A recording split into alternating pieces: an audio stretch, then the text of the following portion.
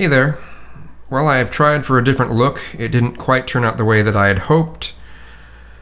When I went to the beauty supply place, I asked her, because I'd never done this full beard. I've done just the goatee before, and 30 weight always worked. And I said, 30 weight or 40 weight?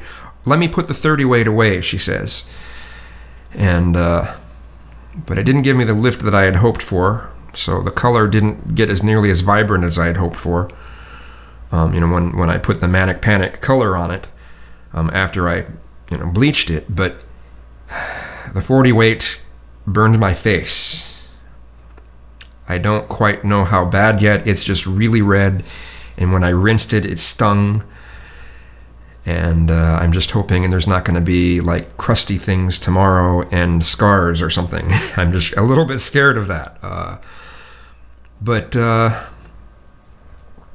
Yeah, I'm not nearly as happy with this look as I had hoped, but it's not like a tragedy or anything like that, although some people will think so. But I was just kind of getting tired of the look I had.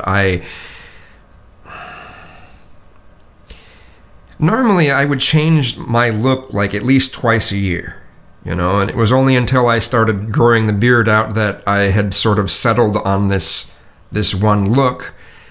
And I was just starting to get tired of it, changing my look was sort of part of my whole artistic thing, And I thought I'm starting to get back into music writing. Let's make a change. Let's make a visual change. And I'm not that disappointed with it, but I am a little disappointed with it. So anyway.